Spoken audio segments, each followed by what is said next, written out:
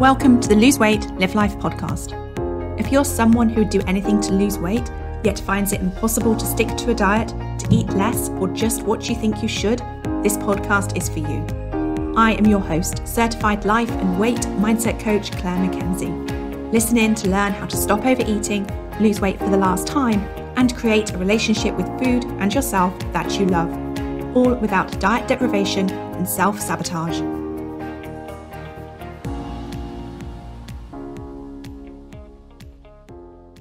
Hi everyone, and a very warm welcome to podcast episode number 85. Today on the podcast, I'm addressing 10 questions that came up during the Finding Food Freedom coaching experience. For everyone who enrolled, if you've not yet watched or listened to the calls from that week, then I just want to let you know that this is the last weekend they're available. So those recordings will be taken down on Monday, the 9th of May.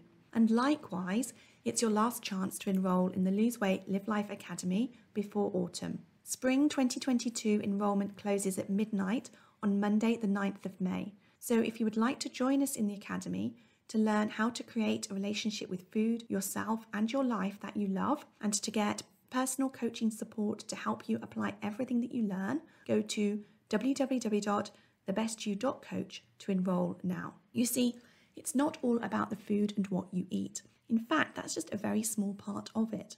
In the Lose Weight, Live Life Academy, it's all about creating a life you love and learning to love yourself so that you don't turn to food to help you to feel better about your life.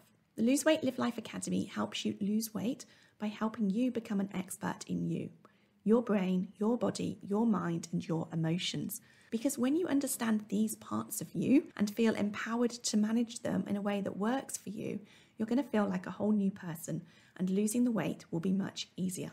Okay. So here are my questions that got asked during the Finding Food Freedom Weight Mindset Coaching Week. Number 1, what is diet mentality? Diet mentality is a phrase I use to describe what you may be thinking, feeling, or doing as a result of either previous diet experience in your life or simply from being exposed to normal, and I say that in inverted commas, thoughts and beliefs from family, friends, society, the food manufacturing industry, the diet industry, the advertising industry, all of those things. And so this could be many things from you thinking that you're not allowed, and again, I say that in inverted commas, certain foods when you're working at losing weight.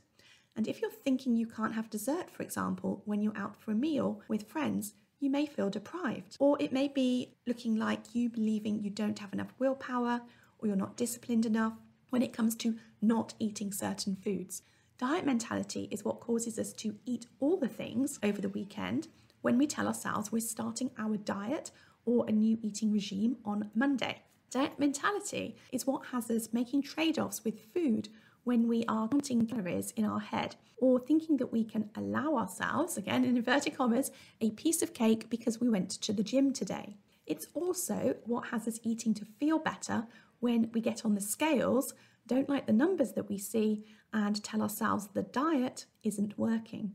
It's also you believing that doing the next diet, that's maybe getting a lot of media coverage, might be the solution for you.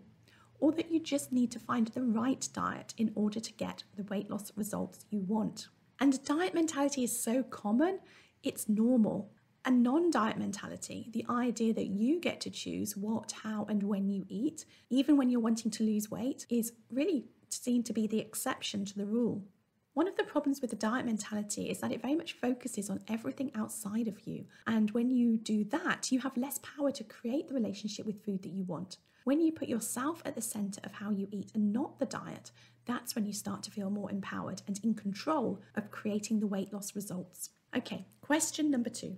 How should I deal with food pushers? So just referring to people who offer you food as food pushers is in and of itself quite telling. It's worth reminding ourselves, I think, that every single thing we put in our lives, in our mouths, is our choice.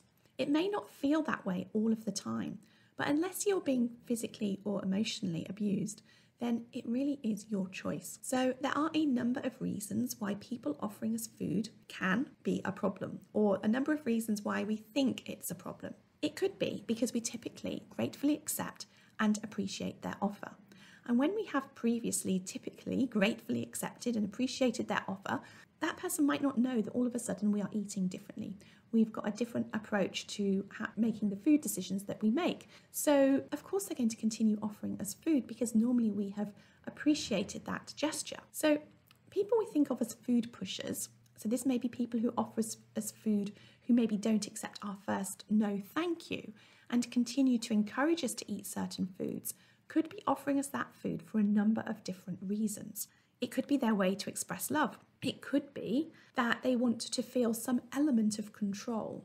It could be that maybe they have their own relationship with food or drink that's complicated, and maybe they want us to have a second or a third glass of wine with them, for example, because then they feel validated in the fact that they want to have that glass of wine too. It feels more acceptable to them.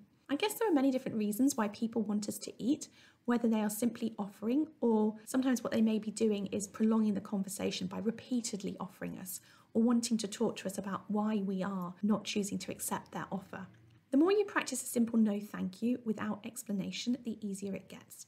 Sometimes we get frustrated with people bringing us or offering us food because it makes it more difficult for us to manage our own thoughts and feelings around those foods, especially if they're offering us something that we want to eat. We wish they hadn't given us maybe a gift of chocolate, for example, when we really like chocolate, because we think it would be so much easier to not have to then deal with that box of chocolates, not have to feel the desire that we may feel for the chocolate and deal with the thoughts that come up in our head about whether or not we should eat them. But of course, the problem is we can't control other people. Most of the time we struggle to control ourselves, but we definitely can't control other people. People are always going to offer us food. Some will talk about it in a way that's not helpful. We're always going to get food gifts maybe we would rather not receive. But what we do get to do is decide how we want to respond. We do get to decide what we want our life strategy be for managing unwanted food gifts, or when we are offered something that we would like to say no thank you to. You get to decide how you want to say no thank you when you're offered cake at a birthday party and you don't want to have any. Sometimes we think we'll disappoint or upset the other person, and maybe we will. Maybe if we decline the cake, they may feel upset, and maybe they won't. Whether or not they are upset is actually not down to you saying no thank you. It's down to what they make that no thank you mean, and we can't control that. So if you're offered a piece of cake at a party, one person who is offering you that cake may not even register whether you have the cake or not, just literally doesn't even register with them. Another person might have a fleeting thought, oh, that's a pity, or something like that, before moving on and offering a piece to another person. But of course, you could also have somebody offering you a piece of cake at the party who has the thought, how rude to decline when you say no thank you. And that's okay. It's okay. Allow them to think what they want to about you and take pride in the fact that you're doing what feels right for you. You're choosing to show up how you want to create the relationship with food that you want. Your emotional and physical well-being depends on it. This is important. It's okay that in doing so, in taking care of you, if a few people have a thought about you along the way. Okay, question number 3. What should I do when I have lots of social occasions on the calendar? So if you're asking this question, it's probably because you're thinking that having lots of social occasions on the calendar is a problem when you are wanting to lose weight. And again, that sort of almost takes us back to a little bit of diet mentality thinking. So the first thing I want you to do, if this is you, is to really uncover what you think is going to be the problem, what you think is going to be difficult, because that's going to determine what strategies you want to put in place. Now, you might be thinking, well, isn't it obvious if I've got lots of social occasions that why that's going to be difficult? But actually, no, it's not. There could be many, many different reasons. For example, if you think I haven't got enough willpower to not eat the foods that others will be eating, and so I'm going to gain weight, you're going to need a different strategy than if you're thinking I don't get to choose what I eat because we're guests at my friend's house. So first of all, get really clear on what the problem is, and it will feel like the truth. What you think the problem is will feel like the truth to you, but it will actually be your interpretation of the problem. You see, not everyone working at losing weight will think that, as I said, lots of social occasions on the calendar or lots of meals out where others are having dessert will be a problem.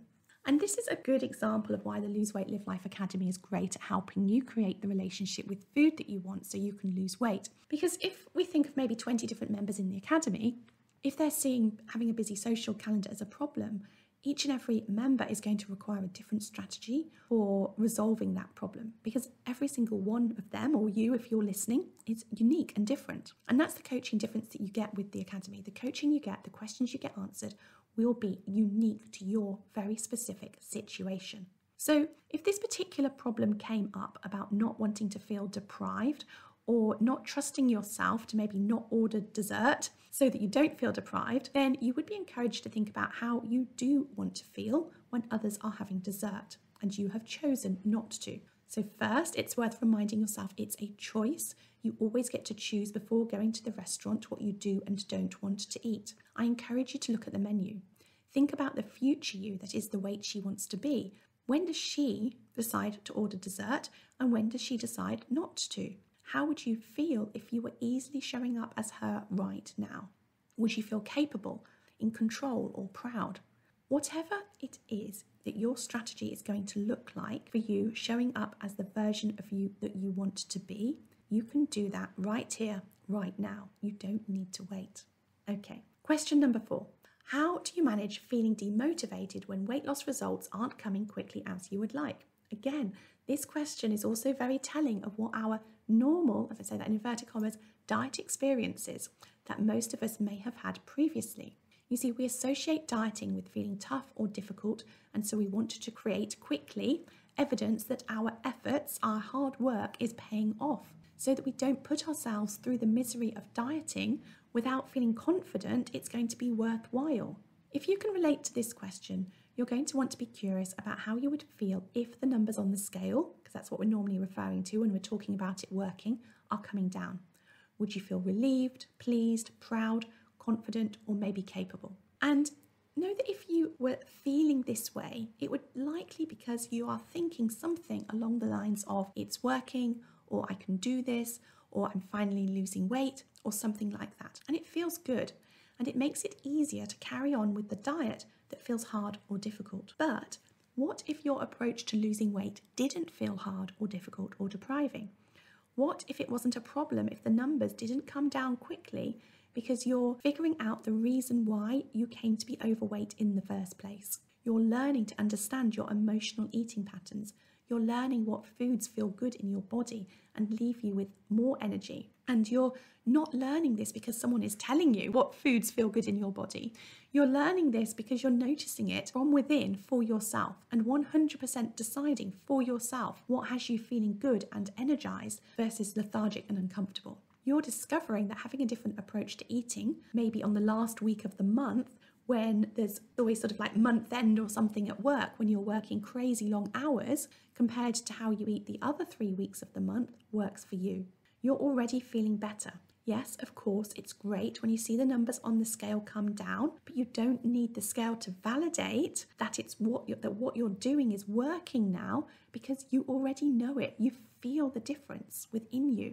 You're noticing that you're not only letting go of the physical weight, but that actually the mental weight is disappearing too. Okay, number 5. What should you do when you really want to work on creating a better relationship with food and losing weight, but you haven't got time? Okay, so this question comes up a lot, and I think it's one actually that I really relate to. And there's a few different approaches to helping ourselves out when this feels like the truth. The thing with time is that it's the one thing that everyone has the same of. We all have the same 24 hours in a day, and we get to choose how we spend those 24 hours.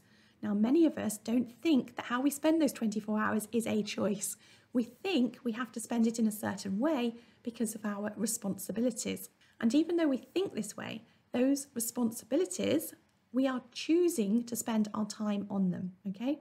And again, most of us haven't grown up, okay? It sounds like we're a lot younger than we are when I say that, but most of us haven't grown up listening to parents, friends, and family members thinking about how they spend their hours as if every single one is a choice.